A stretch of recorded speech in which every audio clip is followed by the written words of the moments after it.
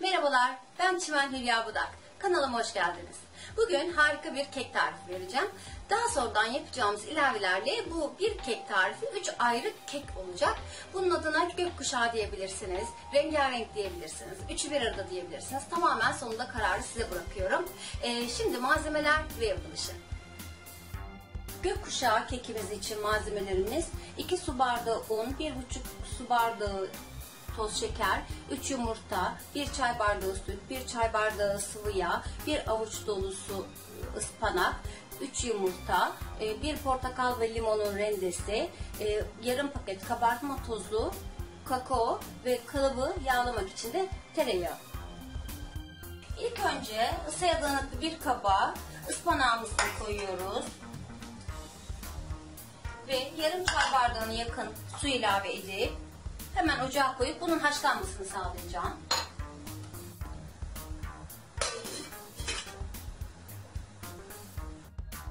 Önce 3 yumurtayı derin kaseye alıyorum ve toz şekeri boşaltıyorum. Şimdi bunu mikser yardımıyla çırpıyorum.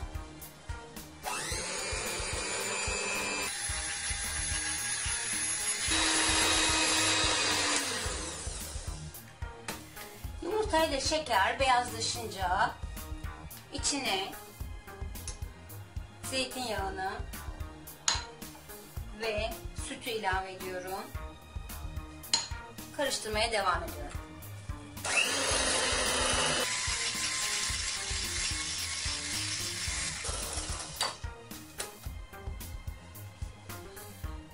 Şimdi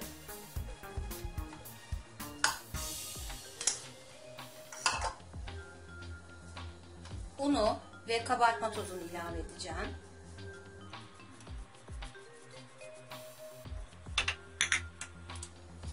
Yarım paket.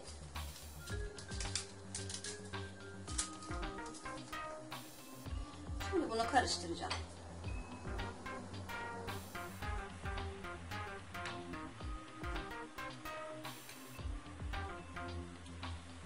Un ziyan olmasın diye önce spatula ile karıştırıyorum iyice. Daha sonra mikser yardımıyla düşükte çok az çevireceğim, karıştıracağım.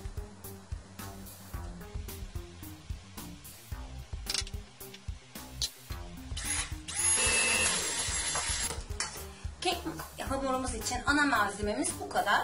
Şimdi bundan sonra tamamen sizin zevkinize göre de değişebilir. Meyve de koyabilirsiniz. Bakalım ben nasıl yapıyorum. Şimdi bu malzemeyi 3'e böleceğim. Bu arada ıspanağımıza bakalım. Evet, o da yumuşamış. Altını kapatıyoruz hemen. Kek hamurumuzun 3'te 1'ini bir başka kaba alıyorum.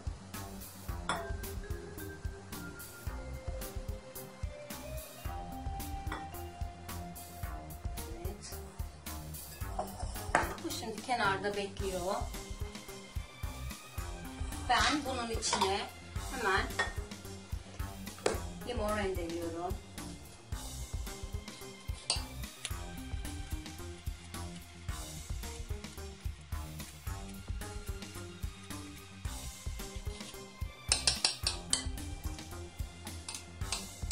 Yine bir portakalın kabuklarını elde edeceğim, rendeleyeceğim.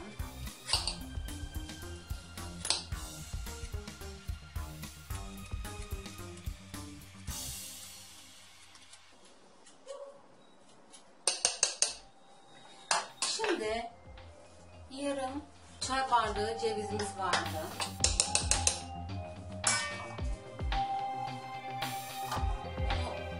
Hemen geçireceğim robottan. Bunu portakal ve limon kabuklarını ayırdım. İkinci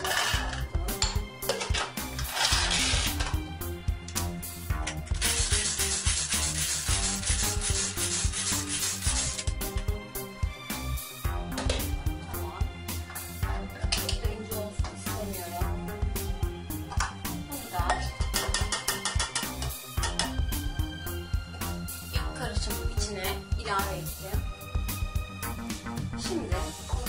karıştırıyorum.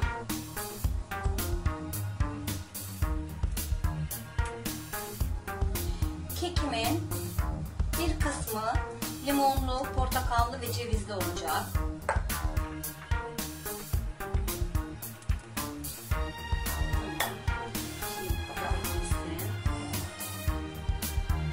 Şimdi diğer kekimi yine başka kaba tamamen yarısını boşaltıyorum. Buna da kakao ilave edeceğim.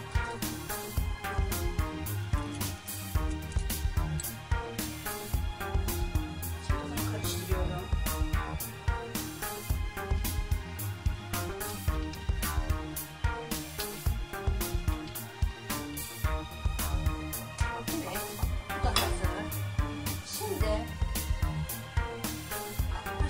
Ispanakları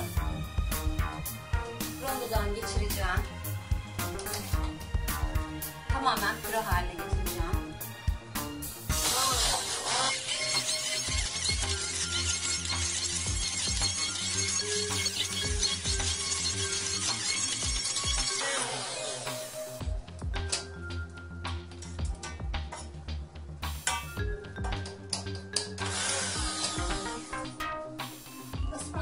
Tamamen püre haline geldikten sonra en son kalan kek harcının içine ıspanakları ilave edeceğim. Şimdi bunu karıştırıyorum. Görsel şölen oldu şu anda. Harika görünüyorlar. Çok güzel kokuları var. Limon ve portakaldaki müthiş güzel. Evet. Şimdi tereyağımı eriteceğim ve kalıbımın dibini yağlayacağım.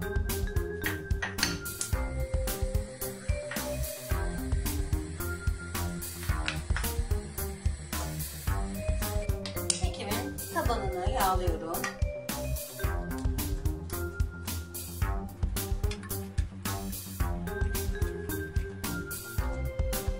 Tamamen kenarlarını da yağladıktan sonra sıralı bir şekilde kek harcımı kalıbın içine boşaltacağım.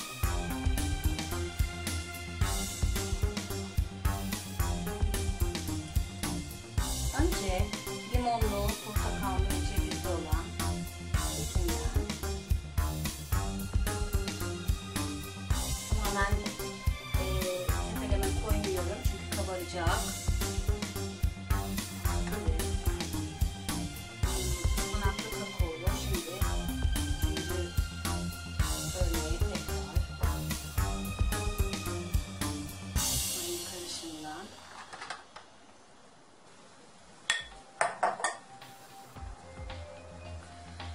Şimdi ıspanaklı kek harcımı alıyorum.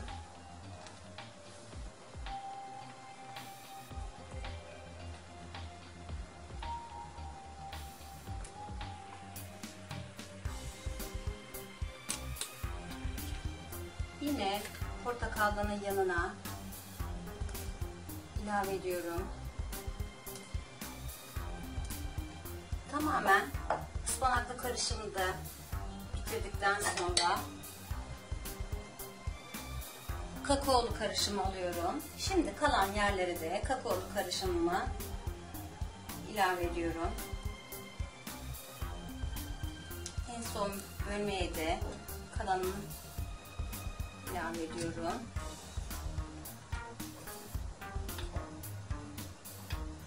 Tamamen kalıba boşalttıktan sonra kenarlarını peçete yardımıyla ya da nemli bezle de silebilirsiniz. Temizliyorum. Kekimi 180 derecede pişireceğim.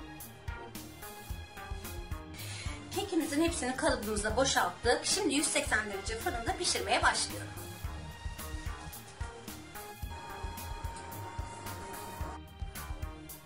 Kekimiz pişti. Sade olarak servis edebileceğiniz gibi üzerine süsleyip de servis edebilirsiniz konuklarınıza, misafirlerinize. Afiyet olsun.